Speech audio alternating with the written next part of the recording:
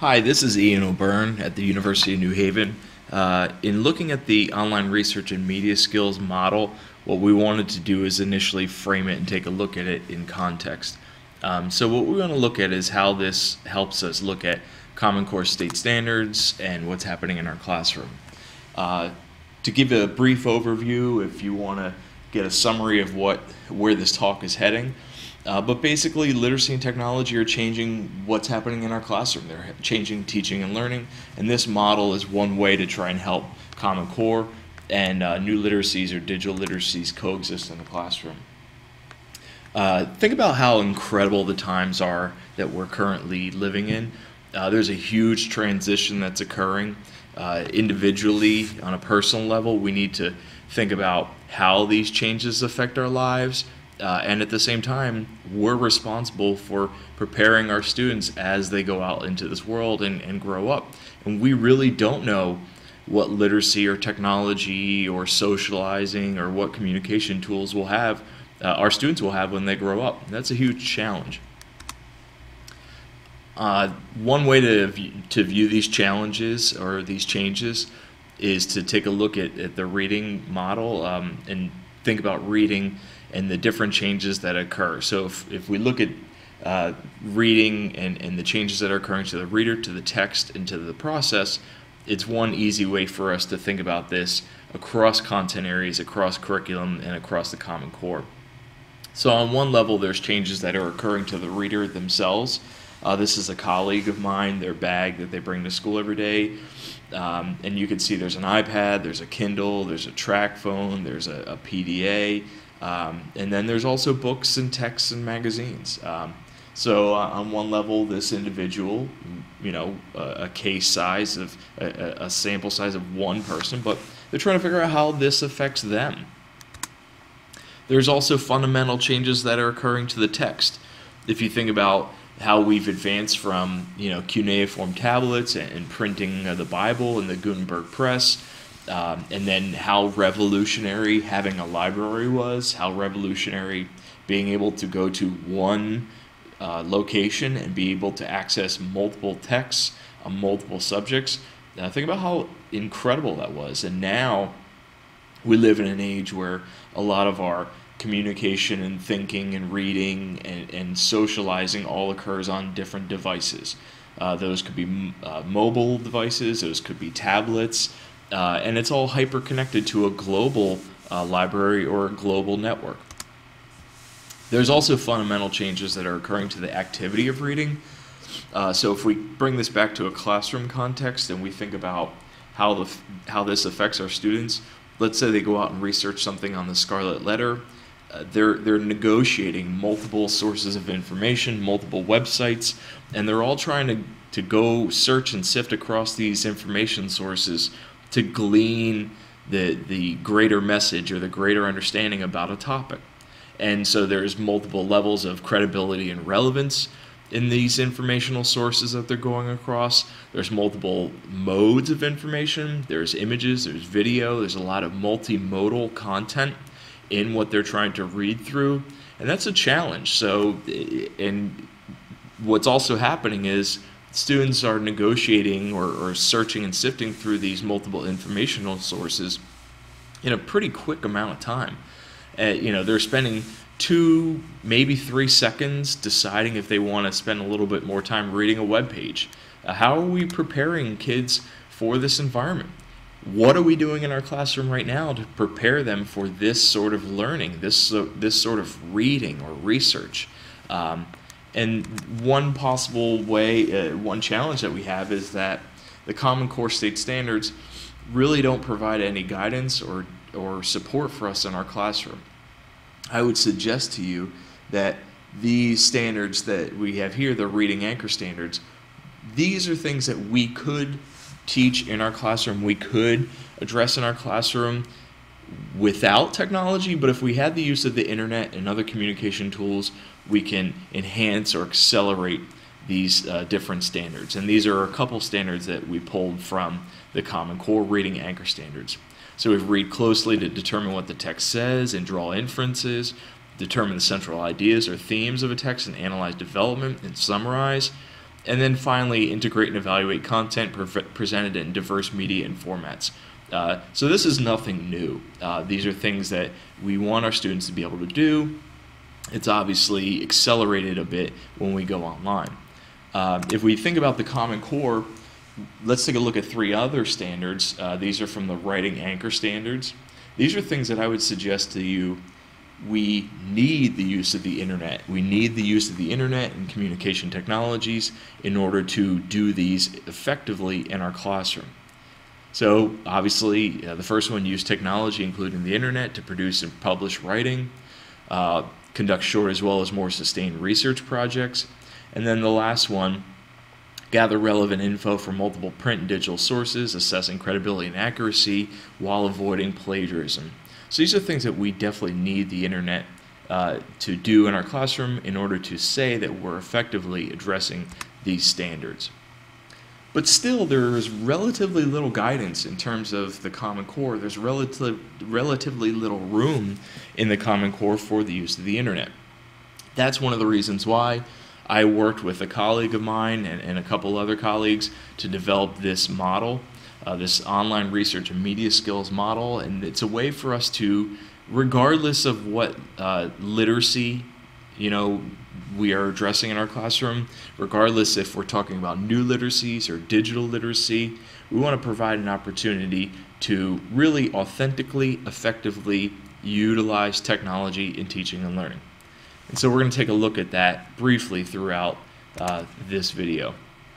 This slide's an excellent example of too much text on a screen, but basically we wanted to frame out exactly how some of this integrates into the Common Core.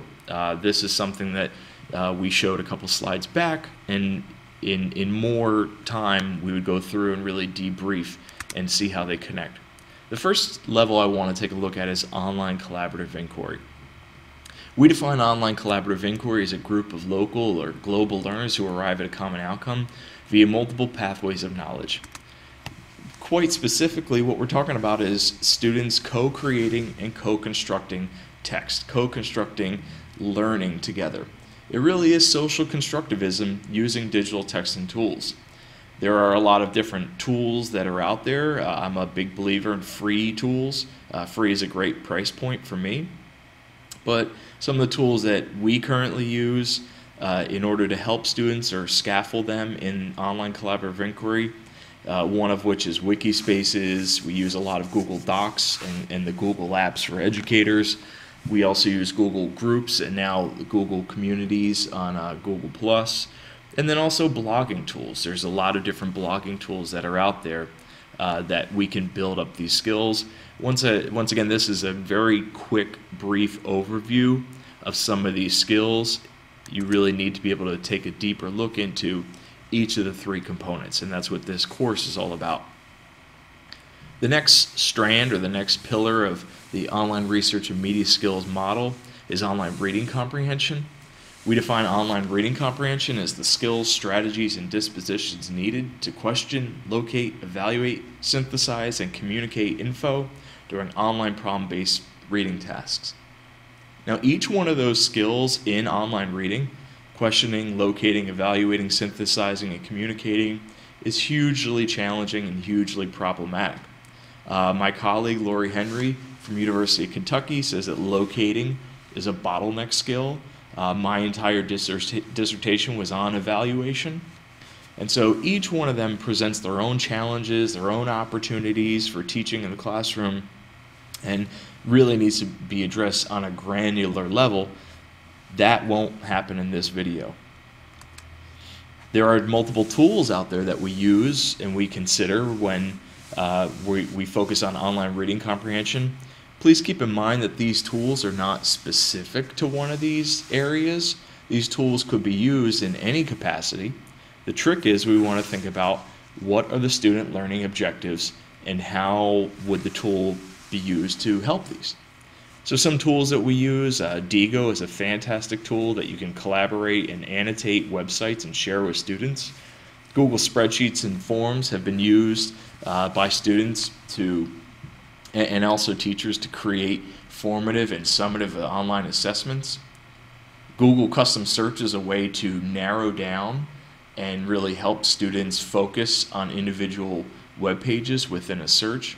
And then Evernote is a fantastic tool that I use personally to collect and collaborate and share notes and annotate online informational sources, and helps me research and read.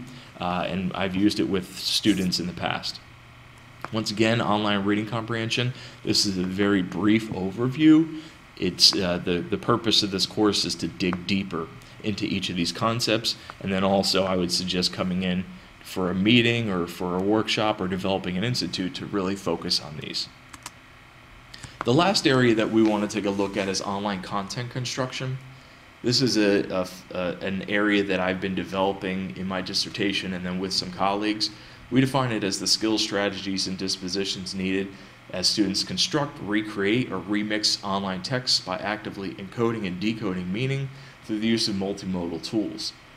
Quite simply, to me as a former language arts teacher, this boiled down to writing, or the creation, or the composing part of online information. Once again, we live in a fantastic time where students can, for the most part, quickly create or read and write online informational text. They can create and identify themselves in the content that they build. So there are multiple tools that are out there that we can use to do this. One of which is Google Sites. We can build online sites and put them out there. We can also use screencast tools. Jing and Screencast-O-Matic or Screener are wonderful for students creating videos and using those to create think-alouds. SoundCloud is an awesome tool that we can use to record and share and annotate audio podcasts. And then Storify is a very powerful digital tool that we can use to go on and create stories from social media services and share those out with others. So once again, this is a brief overview of the 3 pillars of the online research and media skills model. What we're looking at is online collaborative inquiry, online reading comprehension, and online content construction. This initial video is an overview. The course that we have here at this website is basically a way to get an initial overview of these materials, but really the best way to understand how these work is to take the time and work your way through to bring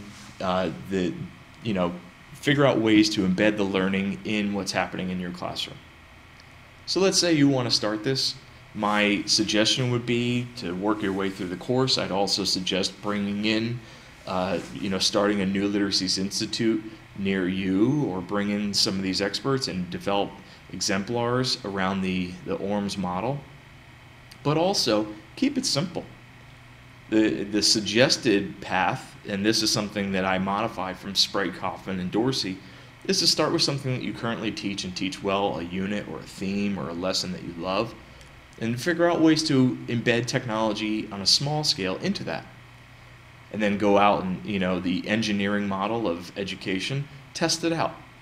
Go in, figure out a way to embed technology, test it out, see if it works, and then come back and, as a healthy, reflective practitioner, think about what you just did. Did it work? Did students learn?